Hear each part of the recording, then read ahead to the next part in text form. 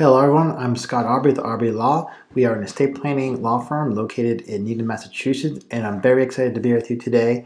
And today I'm going to talk about one of the foundational estate plan documents, which is called a durable power of attorney. But before we get started, if you have any questions about what I talk about today, or any questions about estate planning in general, you can go to estateplanmeeting.com and schedule a time to talk with me for free, either on the phone or in person. Again, that's estateplanmeeting.com. Go to that website. You can choose a time that's convenient for you, and on that day, we'll talk about any questions that you have. So today's topic is what is a durable power of attorney? So a durable power of attorney is one of the foundational documents that foundational estate plan documents that everyone should have. Basically, what a power of attorney is, it's a legal document that gives someone the power to act in your place. And what a durable power of attorney does is it allows someone to step into your shoes and make important financial decisions or make financial decisions on your behalf. And the reason why it's called a durable power of attorney is that it's still in effect if you become incapacitated. With just a normal power of attorney, if you would become incapacitated, that document would be no longer valid. But a durable power of attorney is one of the foundational documents is because if something were ever happen to you and you become incapacitated, you want to make sure that someone that you trust can step into your shoes and make important decisions for you, financial decisions for you. That could be paying bills, paying your mortgage, making certain investment decisions that need to be made.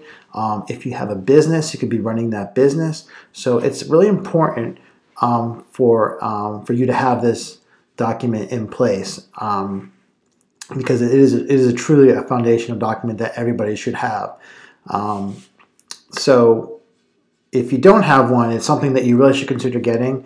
And there are different types of durable power of attorneys. You can have one that is in effect upon signing. So that means as soon as you sign that document, that agent can act on your behalf anytime you want.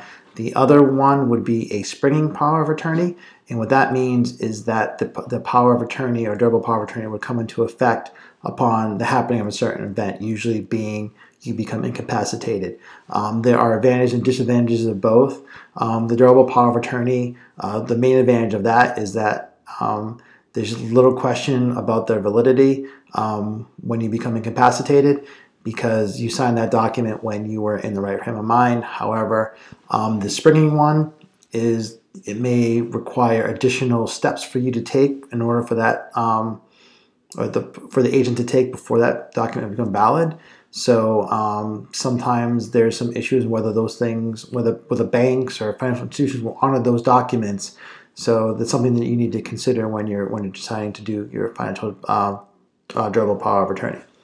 So that's all I have for you today. Again, I am Scott Aubrey with Aubrey Law. If you have any questions about what I talk about today, you can go to estateplanmeeting.com and schedule a time to talk with me for free, either in person or by the phone. Again, that's estateplanmeeting.com.